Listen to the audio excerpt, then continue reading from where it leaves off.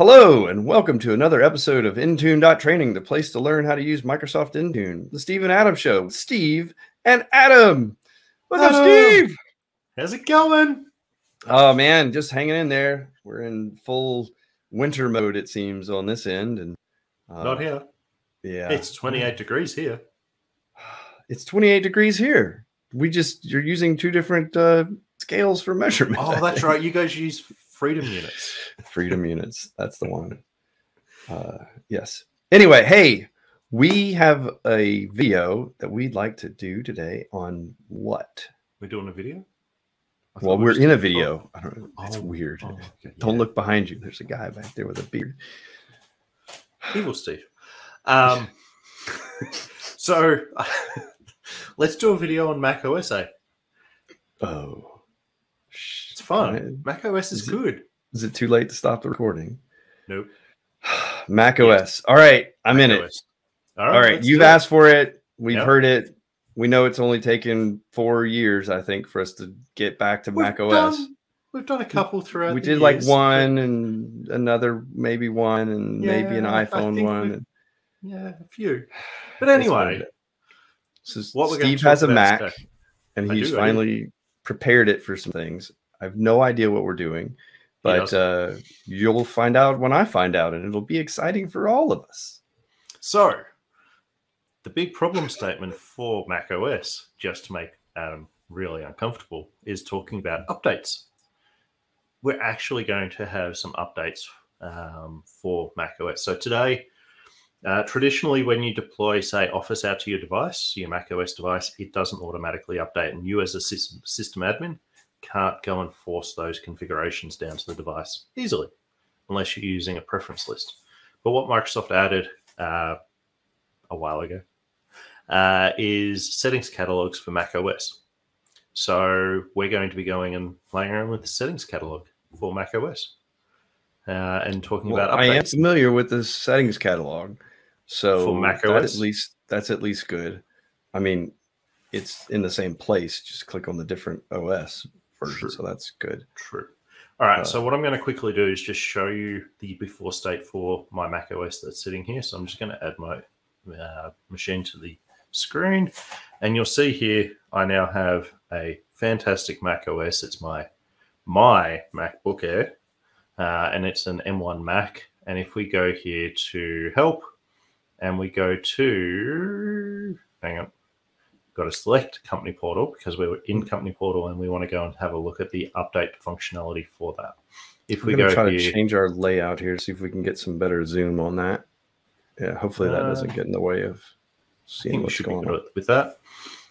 So then what we've got here is you'll see that we have the ability to go to advanced, and by default, the update channel is current, and me as the end user, I can go in and change that and go, all right, I'm going to change that to preview. I'm going to live on the edge, but not quite the edge. And then I've got to accept all of this stuff and all of that. It's like, oh, okay, cool. Part of why you want to do this, as an example, is certain parts of Defender still use the preview version of the Defender client. So that's where you want to be able to force it to go and use the latest version, and you run it through there. The other one that we'll look at and what we'll be setting is under System Preferences, under Software Update. You'll see here by default, the automatic keep my Mac up to date is disabled. This is the default setting from Apple because they're awesome. So we're going to be turning that on. Because Macs don't get viruses. So we're going to be turning that on using the settings catalog as well. So it was a question. I wasn't poking. That's what I've always heard. Macs don't get viruses, so we don't need to patch them. I didn't even know there were patches for. I only thought that Apple only patched iTunes. iTunes? iOS? Yeah. No, iTunes. Oh, okay. The music management thing. I swear it's still version 12, and it's been there for. Anyways, let's carry on. Yeah. That they don't support anymore nor release. And if you're running iTunes on your computer at the moment, uninstall it. Please, for the love of God, stop deploying iTunes. It's not needed. Anyway. Oh, I use it on my personal machine. That's how I keep my audiobooks all synced up. Okay. You do that. Use the cloud. Anyway, so that's the scenario that we're looking at to talk through today. And what we're going to do now is I'm going to hand over to Adam, who's going to go through the process to create the policy while he's playing around with our overlays. I was trying to turn off the logo. I don't know, man. All right. I'm already very disinterested in this session, so you're going to have to keep me fully engaged, Steve. That's why we're going to share your screen, and you're going to create the policy and the profile for us. So all right, let me know when you're ready. I am ready. Let's go. All right. So I'm going to flick over to Adam's screen here. And in here, what we're going to do is we're going to go to the Intune portal, and we're going to then go to devices. Under devices, we're going to scroll down because we're going to make our life easier, and we're going to select macOS. And I'm just going to put us off to the left-hand side. And then under here, you'll see we have our single device that is compliant, that is corporate-owned, and it's running 12.6.3, so an old version, but we'll ignore that. So if we go to configuration profiles, what you'll see under here is there's a handful of policies we already have. And you'll see that we have the old preference files, but we also have our certs and our extensions and all this cool stuff. But what we're going to do this time is we're going to create a new profile, and we're going to select it as a settings catalog. So much like what we have in Windows, we have the drop down to select settings catalog and templates. Give it a really simple name, lowercase m for Mac OS.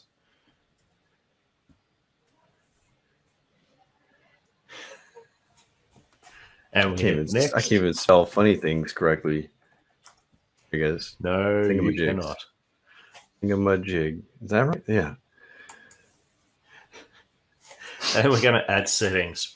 Under here, we're going to search for updates. Well, let's take a moment. Well, since this is our first look at this. True. So there are a plethora of items here. Yep. So you can go in here, for example, and you can set account policies to ensure that your accounts are correct, valid, associated. And most importantly, disable your guest account. You can also link it to LDAP if you need. It doesn't link to Azure Active Directory today. But the other parts that you can look at is if you scroll up for me, Adam, down, slowly. You'll see here we have Microsoft Defender, Microsoft Edge, and Microsoft Office. These are all of the settings, a lot of the settings you can set for those products, which is pretty cool, right? So it gives you full granular control of those devices and applications. So there's 259 policies for Edge, which pretty extensive. And then you can start putting controls around all of that as well. So if we scroll back, and I guess one note here would be, I would expect that largely these settings should, I have never checked, but I would guess that they would mirror the settings that are available for Edge on Windows OS, and you would probably the ones that configure them largely the same across your platforms. Correct. The one that you won't have there, which is, of course, is you won't have IE compatibility mode and things like that. Sure. So this is probably a good one to start on, is the software update. So we're wanting to make it so we automatically install updates. So if we just select all these settings on the right-hand side for us, Adam, and then, oh, hang on, quick draw. We're going to add some additional settings. And if we scroll down right near the top, slightly down, there is the Microsoft update, Microsoft Auto Update. This one here, not to be confused with Microsoft Auto Patch or Autopilot. Correct. Update. Correct. And what you'll see here is a list of all of the Microsoft applications that can be deployed out to macOS. Not all of them, but a good percentage of them. And you can put some controls around how you're going to order to update them and things like that. So if you scroll all the way down to the bottom, you'll also see there's things like remote desktop, and you've got your deferral periods, and you can say, well, I want it to come from this update server and things like that. So we're just going to go very simple, and we're just going to say select all these settings on the right-hand side as well. All 81 of them. Yep. Because we can then go and remove the ones we don't want, and we'll continue. So let's quickly go through and set up some diagnostic data. We definitely want to send all of that. So the first one, we're going to send it to send and required and optional data, because we want to give all the insights. Because it's not my computer. Let's go. Exactly. The next one we're looking at is the days before forced updates. If you leave it as 0, that means the setting is disabled. You want to set that to at least 1, but ideally, whatever your standard is, unlock does numlock. Yeah. You want to set it to the same standard that is required for your security baseline, whether it's 3 days, 5 days, 7 days, 1 day, and then how long you want to be able to defer the updates, and the ability to pause the Microsoft Update Engine or Auto Update at certain versions. Hang on, was your OS at version 12? Yes, but this is the Microsoft Auto Update application version, not the OS version. I see. I know you tried to catch me up there, but yes, it's for the Auto Update. I mean, you admitted you were behind. Yep. I don't know how far back. Jeez. Exactly. So here, where we have the ability to disable Insider, all of the cool stuff, definitely want to disable that, even though we're going to turn it on by default. One thing that we will remove is the update cache server, because we're not going to set that because it's not needed. The final countdown's actually pretty cool as well. You can sit there and make it longer or shorter as needed. The one. We need to have the. You need to, when you're editing this, you need to insert that track right here. Mm-hmm. I'll let you do that, Adam. Never mind. Yeah. We don't. Let's ignore that. So the update channel is the one that's interesting for me. So if you hit that drop down arrow for me, Adam, you'll see there we have the 4 options. So the current channel deferred wasn't in the UX, but it's actually an option as well. But we're going to be bleeding edge here, and we're going to go to beta, because beta has a whole heap of additional Defender stuff. And we can do this at the platform level. This is almost... No, this is... Yeah, it's right in line with the naming conventions. Yep. And then we can go through and do other products as well. So we can actually specify different channel versions for each application, which is super important, because we might want to have Defender in beta and we want everything else in current channel, or OneDrive, because there's this new feature in there or something like that. And this is how you can control this. Is wonderful that precedes the application ID. It's unexpected, actually. Yes. So that's all there. We can go through each one of these individually. Yes. If we know this is the OneDrive channel setting thing, what would the options be to change this? Like, can I take the word ID and put it here in the OneDrive spot? And I don't believe so. So if you what's the purpose of it being there? Oh no, it is. So my assumption is that that's if you're running an older version. So say, for example, you're running OneDrive 16, you change it to 16. And you could specify that version. Okay. Or if you're running a super insider version, you can change the application ID that appears on the application itself. Well, if you've made it this far in the video and you know the answer, please leave a comment and let us know what the idea is for. Yes.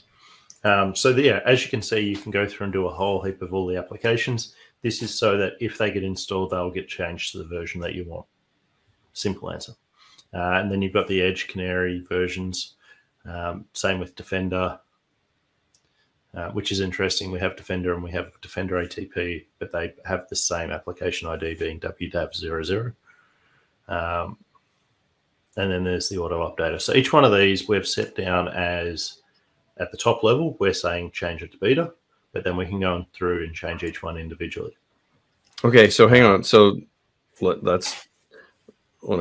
okay, so we have explicitly said go beta for all. Yes. Even though these are specific, that we're then including these in the policy to set them to current. I believe that's how that will work. I guess so. Question then is, why put these individual apps in the list Would it then disable auto updates for them if they're not in the list? Actually, you might be right. It might be the opposite way around. If you leave them in there, it's going to... It would override the beta designation, right? Yep. I think that's right. So if you leave it as not configured... We should probably confirm that, but that would be that's how I would expect it to work. Yeah, that's how I would read it as well. So if it's here, it's going to override what you select overall. Yep. Okay. That's what we're going with. Yep. We may have to delete the whole video as a result of the statement. We will not. And we won't correct it. Okay. Correct. Perfect. Carrying on. Yeah. So before we hit save, what we're going to do, see where it says restrict software update require admin to install. That's where we're going to leave that as false.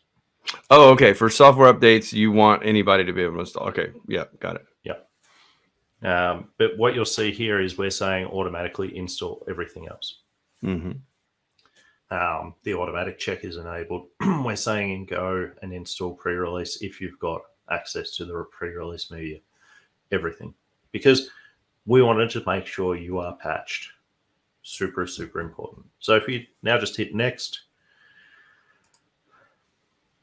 and we have no scope tags, and we're going to be very wrong in doing this. All users, all devices, I should say, but before we hit that, we're going to add edit filter.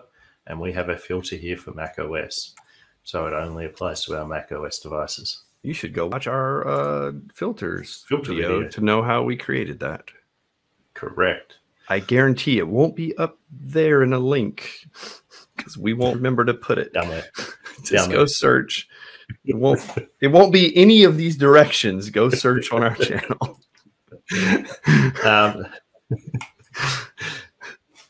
Quality as always, Steve. Quality as always. You know it. All right, so that goes off and it creates the policy. Fantastic. Same as we always would. So then what we're going to do next is we're going to go to our devices macOS. Question. Oh, sorry. I know you were doing testing before. Do we need to unadvertise or unassign? Okay, I thought you did. Just checking. Okay. We showed that when we showed the policy wasn't there. So now if we go to the macOS devices, what we're going to do is we're going to select our device and then we're going to hit sync.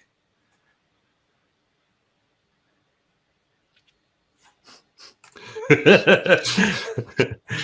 don't want to do that one. You want to hit erase. I just, you know that thing we were talking about earlier, Steve? There's a thing here even on the positioning of the most detrimental buttons to least detrimental, most likely to click over here, least likely to click over there, and yet those are the bad. And actually, these are there's all over the place. We got retire all the way to erase. Like, it's a landmine. And the middle one is the safe one, which is sync. Yeah, it's like a bell curve. Like I want like utility functions and then like wipey functions. That's two separate sections. Protect me from myself. So what we're going to do, just because we want to force the policies to apply, is I'll get you to hit the restart button there. No, I was going to get you to restart. All right. Because what this will do is it'll force the policy to reapply to the device at restart. It's a little bit quicker and it should do everything we need it to. So it's going to send a restart command to my Mac eventually. As always, Adam's in Texas, I'm in Sydney, so it may take a little bit of time to process through to my device. You can just hit the buttons locally too. I can. Just do the clicky on your side. Why don't you share your screen? There you go. It's unhappy with me at the moment. Of course it is. Because it's Steve's computer. And doing the clicky, it's not working. We need to have an entire video montage of us waiting for policy syncs. Yes. And then we need to like pair it with paint drying. Yes. And look, my computer just restarted. Look at that. That's phenomenal. It worked. And there's the obnoxious ding from Apple, where they can't hide that. You literally can't make that go away? I don't believe so. Jeez. And my super secret password.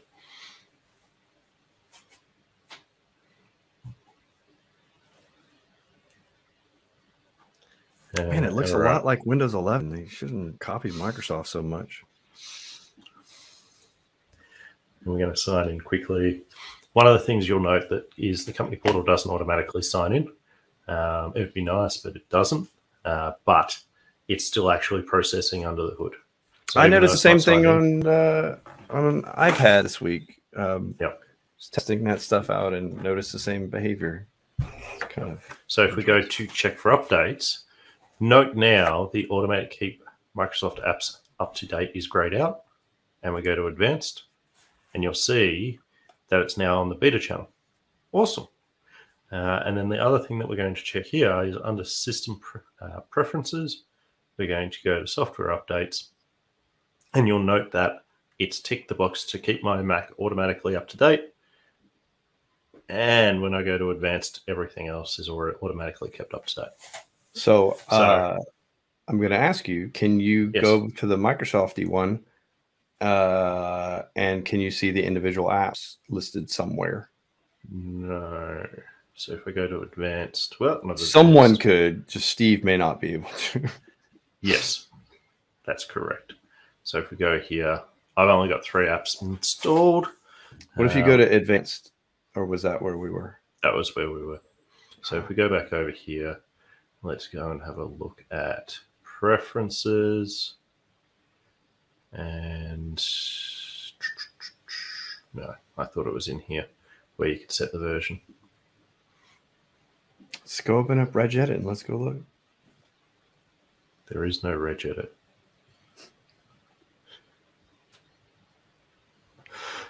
I literally have spent less than an hour of my entire life on a Mac. So,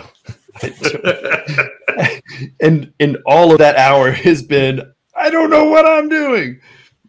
That doesn't surprise me, Adam. That doesn't surprise me. It's not a slight against the Mac. This is completely foreign territory for me. I got no clue.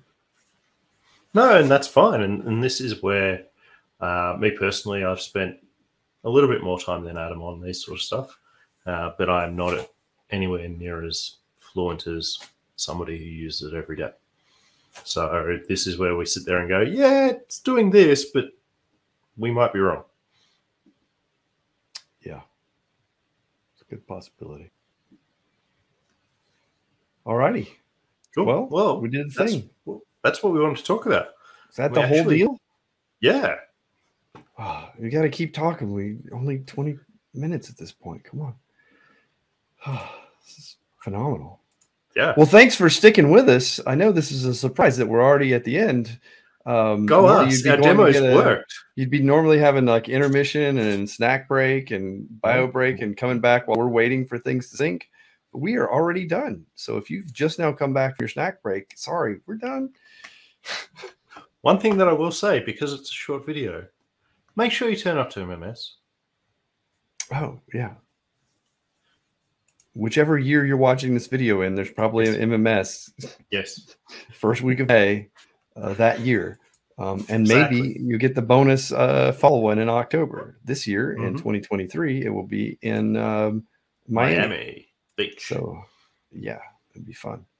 All righty. Well, like and subscribe and all those things. Leave some comments about this. Let us know what we messed up, and we will delete your comments, but we appreciate the feedback.